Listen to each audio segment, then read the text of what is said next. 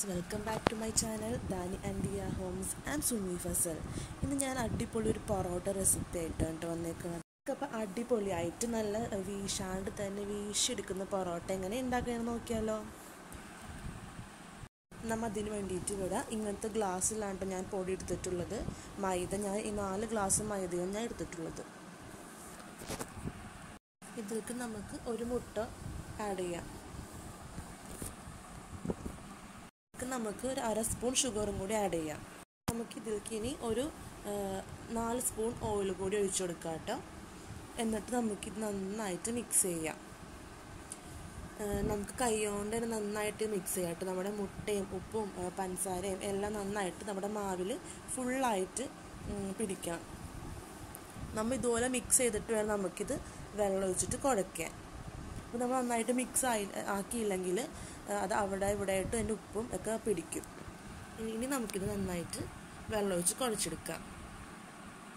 അപ്പോൾ നമ്മൾ നന്നായിട്ട് കുഴച്ച് വെച്ചിട്ടുണ്ട് കേട്ടോ. നമ്മൾ ഇങ്ങനത്തെ ഒരു ഗ്ലാസ്സിൽ അളവ് പറയുകയാണെങ്കിൽ ഇത്രയ്ക്കും വെള്ളം നമ്മൾ എടുത്തിട്ടുണ്ടായിരുന്നു. നമ്മൾ ആ വെള്ളം ഫുള്ള് നമ്മൾ ഇതിലേക്ക് ഒഴിച്ചു. അപ്പോൾ അതായത് ഒരു 3/4 ഗ്ലാസ്സിന് മുകളിലായിട്ടാണ് വെള്ളം എടുത്തിട്ടുണ്ടായിരുന്നു. നമ്മൾ അത് ഫുള്ള് ഒഴിച്ചിട്ടാണ് ഇതിപ്പോൾ കുഴച്ചെടുത്തിട്ടുള്ളത്. ഇനി നമുക്ക് ഈ മാവിന് കുറച്ച് നേരം റെസ്റ്റ് ചെയ്യാൻ വെക്കാം. അപ്പോൾ ഇതൊരു ടർക്കിയാണ്. ടർക്കി നനച്ചിട്ടുണ്ട്. നമുക്കിതിന് ഒരു 4 മണിക്കൂർ നമുക്കിതിന് റെസ്റ്റ് ചെയ്യാൻ വേണ്ടിയിട്ട് വെക്കണം. അപ്പോൾ ടർക്കി കൊണ്ട് പൊതിയണം എന്തിനാണെന്ന് വെച്ചിട്ടുണ്ടെങ്കിൽ നമ്മുടെ ഡോവ് ഡ്രൈ ആവാണ്ടിരിക്കാൻ വേണ്ടിയിട്ടാണ്. ഇതിപ്പോൾ നമ്മൊരു 4 മണിക്കൂറായിട്ടുണ്ട്.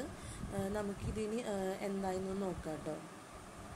ഇപ്പോൾ നമ്മുടെ മാവ് നല്ല റെഡി ആയിട്ടുണ്ട്. നല്ല സോഫ്റ്റായി വന്നിട്ടുണ്ട്. കണ്ട, നല്ല സോഫ്റ്റ് ആയിട്ടുണ്ട്. നമുക്കിതിന് ബോൾസ് ആക്കി എടുക്കണം. അപ്പോൾ നമ്മുടെ മാവ് നല്ല അടിപൊളിയായിട്ട് സോഫ്റ്റായി വന്നിട്ടുണ്ട് കേട്ടോ. നമുക്കിതിന് ചെറിയ ചെറിയ ബോൾസ് ആക്കി എടുക്കണം.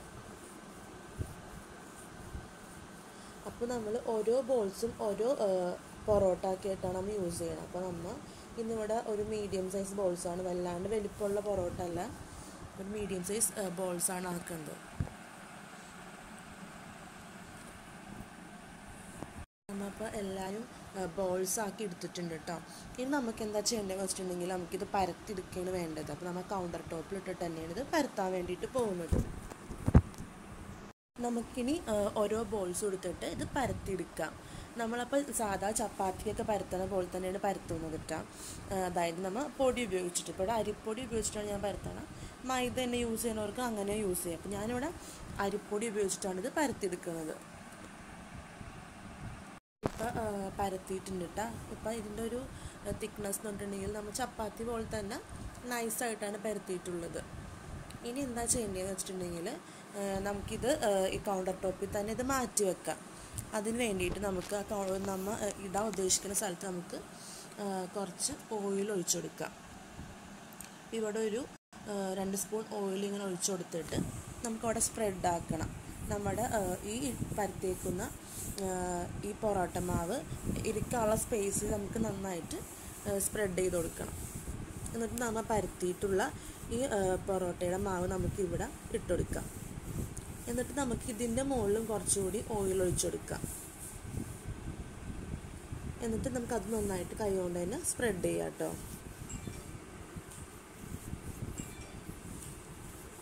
എന്നിട്ട് നമുക്ക് ഇതിൻ്റെ മുകളിൽ കുറച്ചുകൂടി പൊടി തൂക്കി കൊടുക്കണം. അതെന്തിനാന്ന് വെച്ചിട്ടുണ്ടെങ്കിൽ നമ്മൾ ഇതിൻ്റെ മുകളിലാണ് ഇനിയുമുള്ള ഓരോന്നും പരത്തിയിടുന്നത്. അപ്പോൾ അത് ഒട്ടിപ്പിടിക്കാണ്ടിരിക്കാൻ വേണ്ടിയിട്ടാണ് നമ്മൾ കുറച്ച് പൊടി തൂക്കി കൊടുക്കുന്നത്. അപ്പോൾ നമ്മൾ രണ്ടാമത്തെ മാവും പരത്തിയിട്ടുണ്ട്. നമുക്കിത് നമ്മൾ നേരത്തെ പരത്തി വെച്ചിട്ടുള്ള ആ ചപ്പാത്തിയുടെ മുകളിൽ നമുക്ക് വെച്ച് കൊടുക്കാം. നമുക്ക് ഇതേപോലെ ഒരു 10 എണ്ണം ഒരു സെറ്റായിട്ട് ഇതുപോലെ പരത്തി ഇട്ട് കൊടുക്കാം. ഒന്നിൻ്റെ മുകളിൽ ഒന്നായിട്ട്, അതായത് ഒരെണ്ണം ഇട്ട് കഴിഞ്ഞിട്ട് ഓയിൽ പരച്ച് പിന്നെ കുറച്ച് പൊടി തൂക്കി കൊടുക്കുക. എന്നിട്ട് അതിൻ്റെ മുകളിൽ അടുത്ത നമ്മൾ പരത്തിയ ചപ്പാത്തി ഇട്ട് കൊടുക്കുക. ഇതേപോലെ നമുക്ക് എല്ലാം ഇങ്ങനെ തന്നെ നമുക്ക് ചെയ്തെടുക്കാം. അപ്പോൾ ഇങ്ങനെ ചെയ്യുമ്പോൾ വെച്ചിട്ടുണ്ടെങ്കിൽ നമ്മുടെ പൊറോട്ട നല്ല സോഫ്റ്റ് ആവുകയും ചെയ്യും, പിന്നെ ഒട്ടിപ്പിടിക്കാണ്ട് കിട്ടുകയും ചെയ്യും. നമുക്കിതിൽ നിന്ന് ഓരോന്ന് വെച്ചിട്ട് എടുക്കാനുള്ളതാണ്.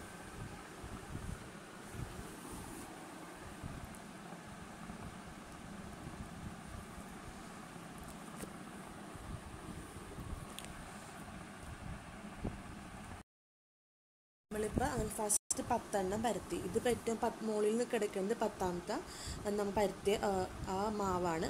നമുക്കിതിൻ്റെ മുകളിൽ ഓയിൽ മാത്രം ഒഴിച്ചു കൊടുത്താൽ മതി. ഇതിൻ്റെ മുകളിൽ നമുക്ക് പൊടി തൂകണ്ട.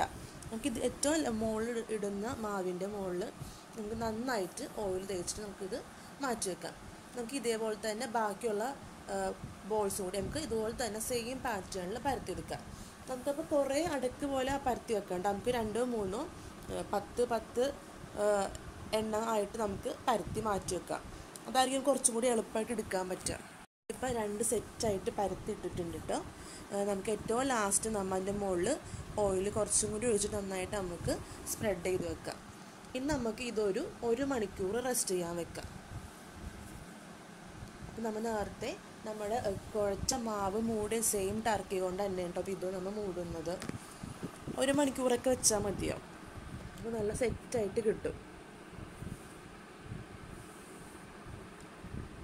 അപ്പോൾ നമ്മളിങ്ങനെ കവർ ചെയ്ത് വെക്കണം. എന്തിനാണെന്ന് വെച്ചിട്ടുണ്ടെങ്കിൽ നമ്മുടെ ഈ മാവ് ഡ്രൈ ആവാണ്ടിരിക്കാൻ വേണ്ടിയിട്ടാണ് നമ്മൾ ഇങ്ങനെ കവർ ചെയ്ത് വെക്കുന്നത്.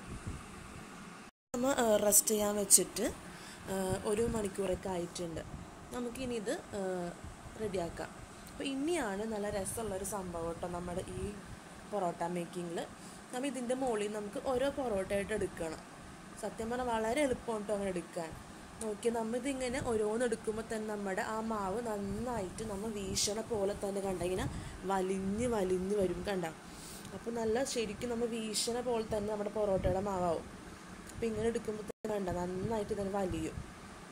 ശരിക്കും നമ്മൾ വീശൂല്ലേ പൊറോട്ട അതേപോലെ തന്നെ നല്ല നൈസായിട്ട് ഇങ്ങനെ നമുക്ക് നല്ല വീശിയ പോലെ തന്നെ കിട്ടും. ഇനി നമുക്ക് പൊറോട്ടയൊക്കെ ചുരുട്ടണ പോലെ ഇങ്ങനെ കൈ കൊണ്ട് തന്നെ ചുരുട്ടിയെടുക്കാം. താഴെ വെച്ച് ചുരുട്ടുന്നവർക്ക് അങ്ങനെ ചുരുട്ടാം, കൈൻ്റെ ഉള്ളിൽ വെച്ച് ചുരുട്ടുന്നവർക്ക് അങ്ങനെ ചുരുട്ടാം. എന്നിട്ട് കുറച്ച് ഓയിലൊക്കെ തടകിയിട്ട് നമുക്ക് ഇത് മാറ്റി വെക്കാം. ആ നമ്മൾ ചുരുട്ടി കഴിഞ്ഞിട്ടുള്ള ലാസ്റ്റ് ഭാഗം നമുക്ക് അടിയിലേക്ക് ഇങ്ങനെ തീർത്ത് വെക്കണം. നമുക്കിതേപോലെ കണ്ടോ ബാക്കിയും ചെയ്തെടുക്കാം. നമ്മുടെ ആ മാവ് നമ്മൾ ഇങ്ങനെ എടുക്കുമ്പോൾ തന്നെ കണ്ടോ അതിങ്ങനെ നന്നായിട്ട് ഇങ്ങനെ വലിയും. ശരിക്കും നമ്മൾ വീശണ പോലെ തന്നെ നമ്മുടെ മാവ് റെഡി ആയിട്ട് വരും. നല്ല രസമാണ് ഇങ്ങനെ ചെയ്യാനും കേട്ടോ. എല്ലാവരും ഒരു പ്രാവശ്യം ഇങ്ങനെ ഒന്ന് ട്രൈ ചെയ്ത് നോക്കാം. നല്ല അടിപൊളിയായിട്ട് നമുക്ക് ഇത് ഉണ്ടാക്കിയെടുക്കാൻ പറ്റും.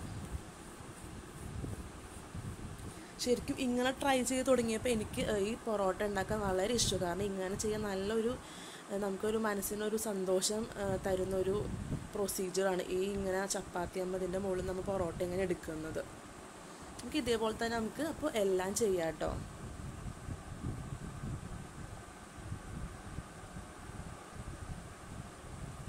നമുക്കപ്പോൾ ഇങ്ങനെ ചെയ്തിട്ട് നമുക്കിനി കുറച്ച് നേരം 10 മിനിറ്റ് നമുക്കിതിന് റെസ്റ്റ് ചെയ്യാൻ വെക്കണം. അപ്പോൾ നമ്മൾ എല്ലാം നമ്മൾ അതേപോലെ തന്നെ എടുത്ത് ഇതുപോലെ ചുരുട്ടി വെച്ചിട്ടുണ്ട്. നമുക്കിതിനി ജസ്റ്റ് വേണമെന്നുള്ളവർക്ക് മാത്രം 15 മിനിറ്റ് അങ്ങനെ റെസ്റ്റ് ചെയ്യാൻ വേണ്ടി വെക്കാം. അങ്ങനെ വെക്കണമെന്നില്ല, നമുക്ക് അപ്പം തന്നെ നമുക്കിത് പരത്തി ചൂടാം കേട്ടോ. അങ്ങനെ വെച്ചാൽ അത് കുറച്ചുകൂടി സോഫ്റ്റ് ആവും. അപ്പോൾ ആ സെയിം ടർക്കി യൂസ് ചെയ്തിട്ട് തന്നെ നമ്മളിത് പൊതിഞ്ഞിട്ട് വെക്കണേന്. നമുക്കിനി കുറച്ച് നേരം വെയിറ്റ് ചെയ്യാം. ഇപ്പോൾ ഒരു 15 മിനിറ്റ്സ് ഒക്കെ ആയിട്ടുണ്ട് കേട്ടോ. അപ്പോൾ നമ്മുടെ മാവ് നല്ല സോഫ്റ്റ് ആയിട്ടുണ്ട് കണ്ട, നല്ല സോഫ്റ്റ് ആയിട്ടുണ്ട്. നമുക്കിനി ഉള്ളത് ഇത് പരത്താന്നുള്ളത് മാത്രമാണ് കേട്ടോ. അപ്പോൾ നമുക്കിതിനി പരത്തിയെടുക്കാം. അപ്പോൾ ഇനി പരത്താൻ നല്ല ഈസിയാണ്, കാരണം നമ്മുടെ മാവ് നല്ല സോഫ്റ്റാണ്. അപ്പോൾ നമുക്ക് കയ്യിൽ കുറച്ച് നമുക്ക് ഓയിൽ തടകിയിട്ട് നമുക്ക് നന്നായിട്ട് കൈ കൊണ്ട് തന്നെ ഇങ്ങനെ പരത്തി കൊടുക്കാം. വലുപ്പമൊക്കെ നമ്മുടെ ഇഷ്ടം പോലെ നമുക്ക് പരത്താം. വലുപ്പം അധികം വേണ്ടാന്നുള്ളവർക്ക് അധികം വലുപ്പത്തിൽ പരത്തണ്ട, വലുപ്പം വേണമെന്നുള്ളവർക്ക് വലുപ്പത്തിൽ പരത്താം. ഞാൻ ഇങ്ങനെ പരത്തുന്നത് കാരണം നമ്മൾ പരത്തുമ്പോൾ നമ്മുടെ ഈ പൊറോട്ട നല്ല ലെയേഴ്സായിട്ട് തന്നെ ഇങ്ങനെ കിടക്കുന്നുണ്ട് കേട്ടോ. നല്ല അടിപൊളിയായിട്ട് ഇതായിട്ടുണ്ട്. നമുക്ക് ഇതുപോലെ പരത്തിയിട്ട് നമുക്കിനി ചുട്ടെടുക്കുക എന്നുള്ളത് മാത്രമാണ്. അപ്പോൾ ചുടാനായിട്ട് വലിയ ബുദ്ധിമുട്ടൊന്നുമില്ല. നമുക്ക് ഇത് തിരിച്ചു മറിച്ചിട്ട് നമുക്ക് പതുക്കെ ചുട്ടെടുക്കാം. അപ്പോൾ ഇതുപോലെ തന്നെ നമുക്ക് അടുത്ത മാവും ബോളും നമുക്ക് പരത്താം. കൈ കൊണ്ട് തന്നെ നല്ല രസമായിട്ട് നമുക്ക് പരത്തെടുക്കാൻ പറ്റും.